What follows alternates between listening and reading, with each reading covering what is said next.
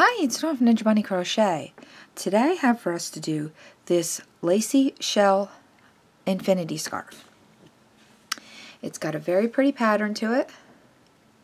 It's done in the round. This scarf measures 60 inches around and 8 inches wide. It's very easy to adjust the length and the width of the scarf, and I'll go over that when we start working the pattern.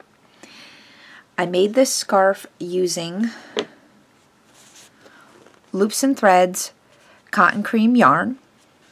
You're going to need one ball of this yarn to make this scarf. If you do it in the same size that I did, you won't use the full ball, but you're going to use about half of it.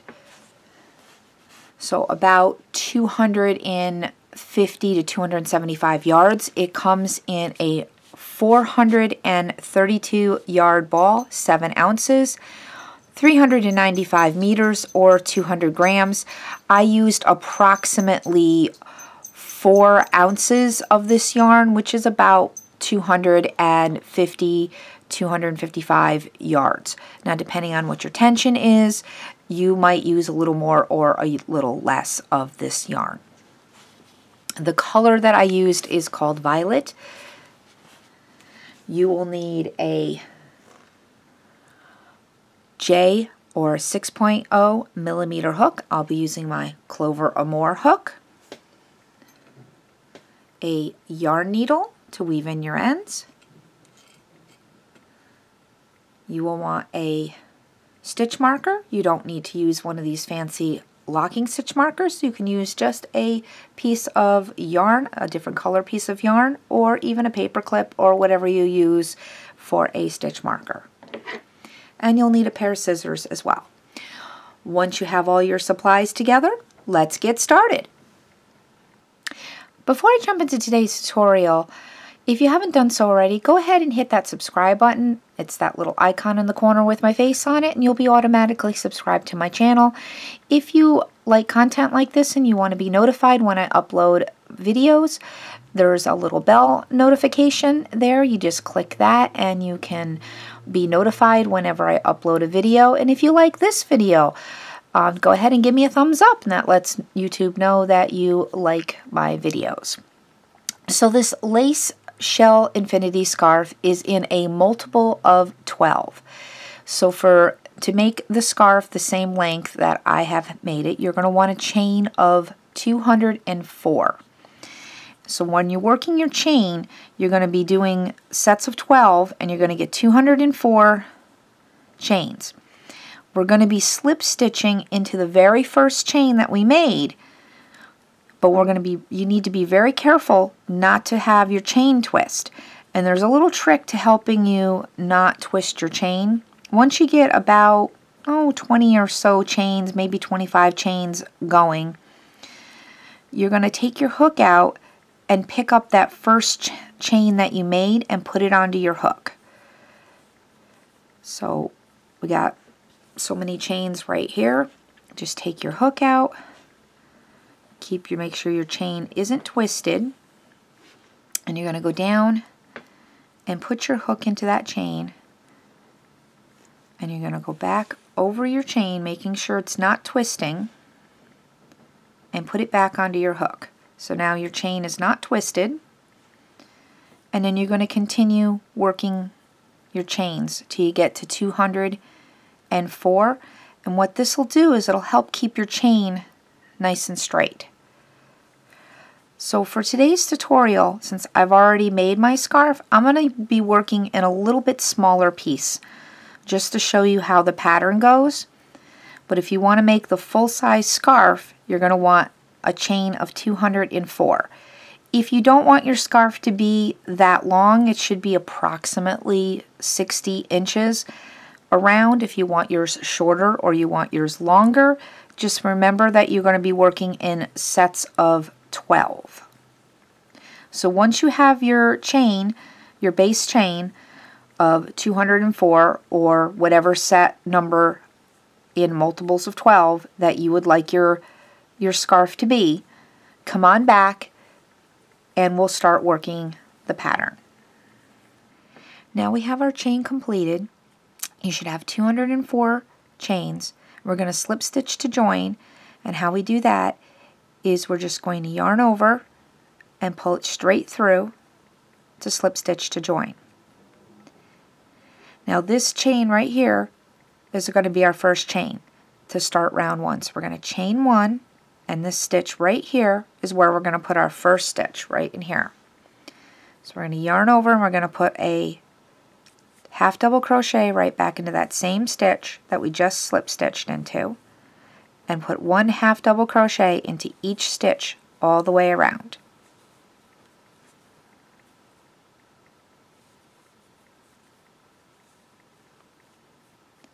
So put 1 half double crochet into each chain all the way around, and I'll meet back up with you at the end of the round.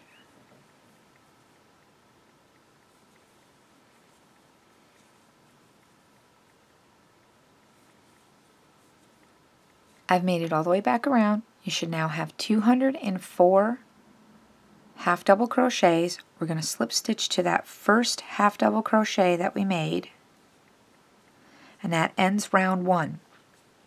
Now we're going to start using our stitch marker. To start round 2, you're going to chain up 3, so 1, 2, 3, and we're going to mark that first or that last chain that we made, the top of that chain, as our first stitch. We're going to place 4 double crochets into that same stitch. So that chain 3 counts as our first double crochet. So we're going to 1, 2, 3, and 4. This is our first shell. It's our first shell of the round. So this starts round 2. So we're going to skip the next 2 stitches, 1, 2, and then the next stitch right here we're going to put a single crochet.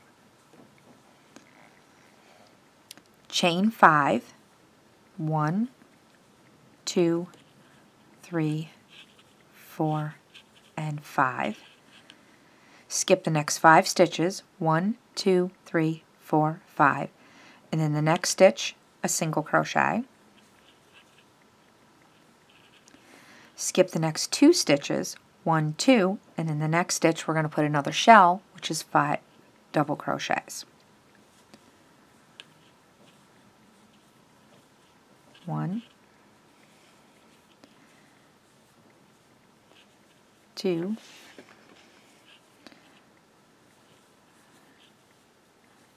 3, 4,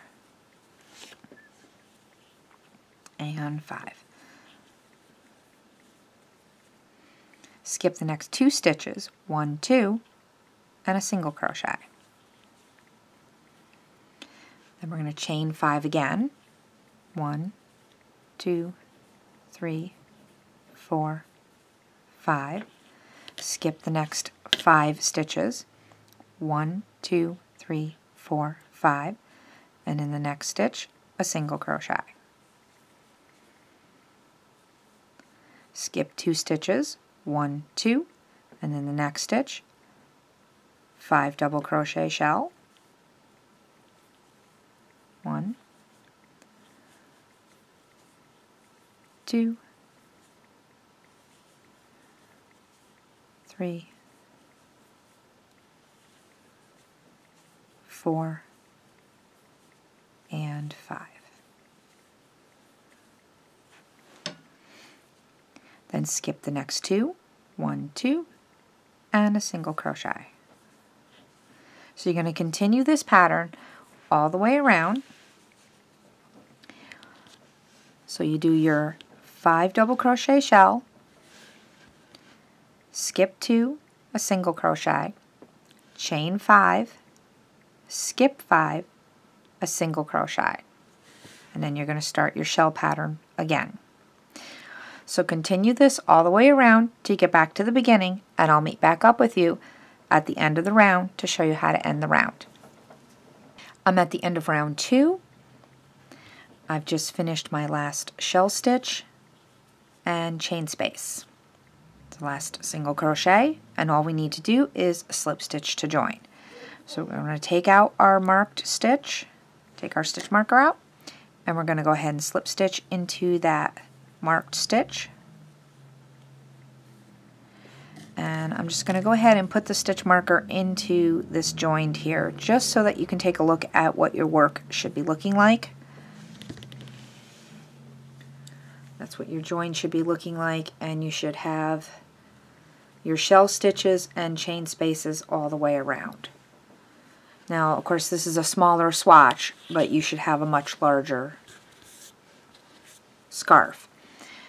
You should have 17 shells and 17 chain spaces. Let's grab that.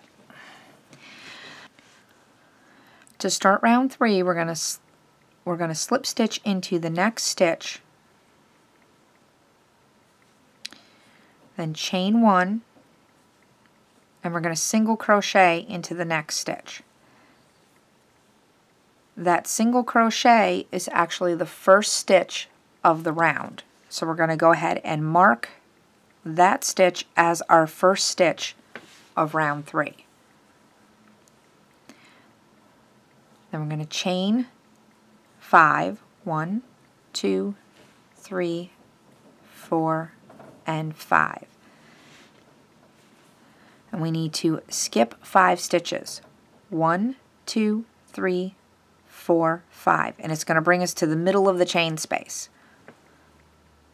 And that's where we're going to place a single crochet.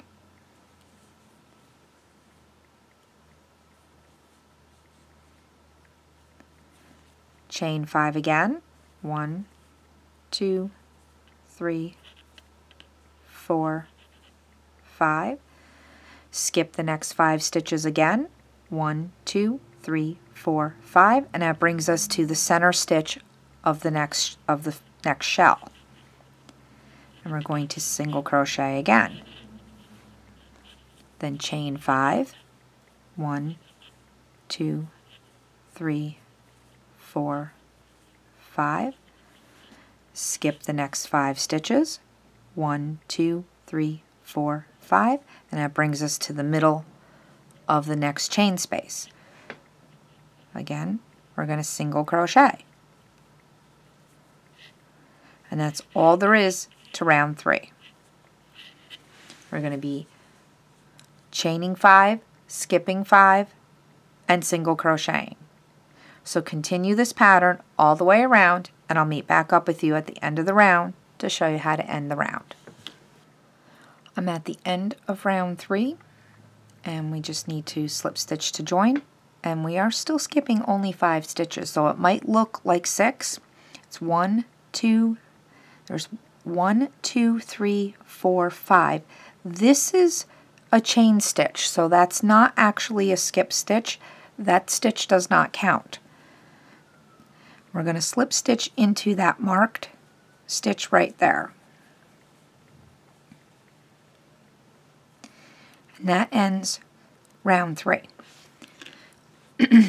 You should have 34 single crochets and 34 chain spaces. To start round 4, we're going to slip stitch excuse me. Sorry, I have a little in my throat here. I apologize. We're going to slip stitch into the next 2 stitches, or basically into these next 2 chain stitches. You're going to slip stitch. I like to try to get under both of the loops of that chain stitch, just like that, and slip stitch. So go 1 and 2. Then chain 1, and then we're going to go ahead and just do a single crochet into that next chain stitch.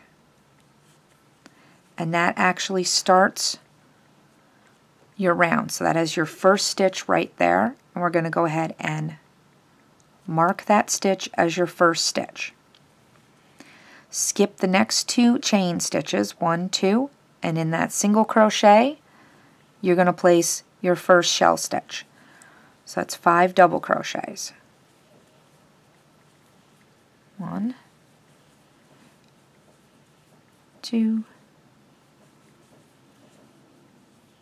3, 4, and 5. Then you're going to skip the next 2 stitches, which are the chain stitches, 1, 2, and then the next one you're going to put your single crochet. Again, like I said, I like to get under both of those bars, but it's not necessary. It's just what I like to do. Then we're going to chain 5. 1, 2, 3, 4, 5. Skip the next 5 stitches, which is 1, 2, 3, 4, and 5. And we're going to be in the middle of that next chain space. And we're going to single crochet.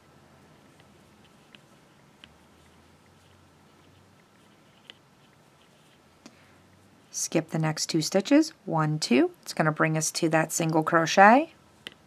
And you're going to put a shell stitch in there, which is the 5 double crochets. 1, 2, 3, 4. Let me pull out a little more yarn. And 5. Skip the next 2 stitches, 1, 2. We're back in the center of the next chain space, and we're going to single crochet. And you're just going to continue that pattern of doing your shell stitch, skipping 2, single crochet, chain 5, skip 5, single crochet, and then you're back to your next skipping 2 and shell stitch. So continue that pattern all the way around till you get back to the beginning, and I'll meet back up with you at the end of the round. We're at the end of round 4, and we're just going to slip stitch to that marked stitch.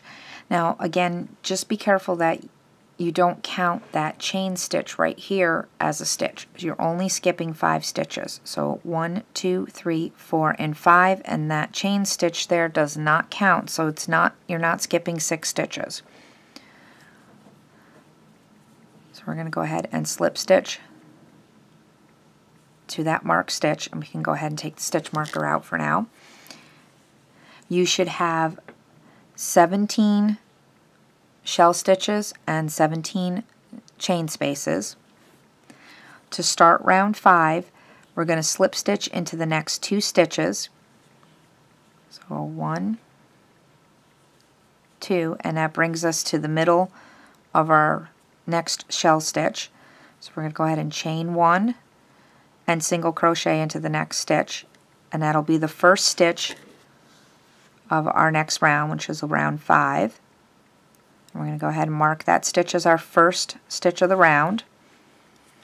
This is going to be a chain 5 single crochet round. So now we're going to chain 5, 1, 2, 3, 4, and 5, and skip 5 stitches, 1, 2, 3, 4, and 5. We're in the middle of the next chain space, and we're going to go ahead and single crochet. Now if you find that your chain gets a little twisted like this, a little bumped up like that, just go ahead and give it a little bit of a tug, and it straightens your chains right back out.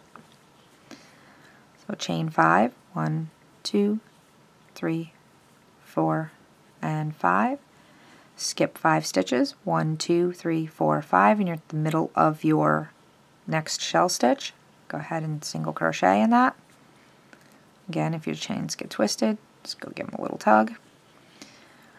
Chain 5, 1, 2, 3, 4, 5.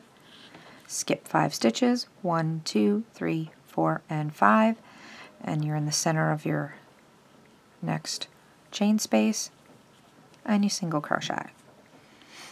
And you're going to continue that all the way around till you get back to the beginning, and I'll meet back up with you at the end of the round. We're at the end of round 5. We're going to skip our last 5 stitches. Again, don't let that chain stitch there fool you and make you think that this is the stitch you need to slip stitch into. Nope, you slip stitch into that mark stitch. The chain stitch does not count as a stitch.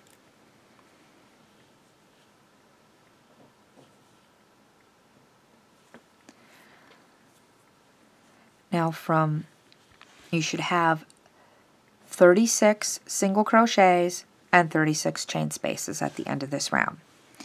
From here out, what we're going to do is you're going to repeat rows 4 and 5 4 times, and that's going to be for row 6 to row 13. So you're going to go 4, 5, 4, 5, 4, 5, 4, 5 till you get to row 13. So you're going to have 4 repeats of row 4 and 5. Once you get there, come on back and we're going to do one more row of the half double crochet to finish off the scarf. Since I'm going to be doing just a little bit of a sample swatch, I'm going to add just a couple rows on. I'm probably going to do 1, maybe 2 repeats, and then I'll show you how to finish this last row. But to do the complete scarf, you're going to want to do 4 repeats to get that full 8 inches. Or if you want your scarf wider, you can do more repeats. If you want your scarf narrower, you can do less repeats. But you're going to want to end on row 5. So no matter how many repeats you do, you want to end on row 5. So complete your repeats and come on back and we'll finish off our last row of half double crochet. Okay, so I did another repeat of row 4 and 5. So now I can show you how to end the for your last row. So let's just say that we're at the end of our scarf. We've done our 4 repeats and now we're ready to finish off our last row. So we're not gonna slip stitch in this row. We've just slip stitch to join. We're just gonna chain 1 and we're gonna put a half double crochet right back into that same stitch.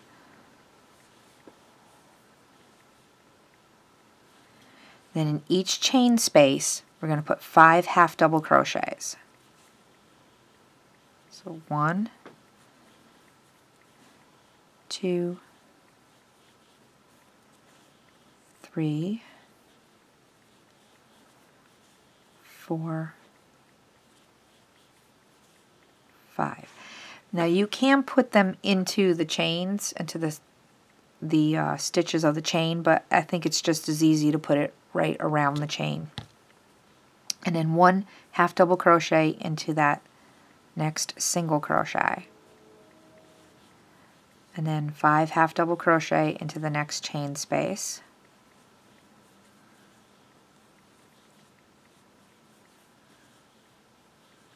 Three, 4, 5, and then 1 half double crochet into the next single crochet. And you're going to work that pattern all the way around till you get back to the beginning, and then you'll slip stitch to join and you'll be finished. So I'll meet back up with you at the end of the round. The end of the very last round here, and we're going to slip stitch to that first half double crochet that we made, and then we're going to just fasten right off. And then we just have to weave in your ends and your infinity scarf will be done. Again, this is just a little sample swatch of the pattern, and I do have the larger one all completed right here, as you saw it in the beginning in the thumbnail and also in the beginning pictures. There we had the completed infinity scarf. So right here. So if you've liked this tutorial, please give it a thumbs up, and if you haven't done so already, go ahead and hit that subscribe button and don't forget to ring that bell so you won't miss any of my tutorials. Thanks for watching and happy crocheting. Bye bye.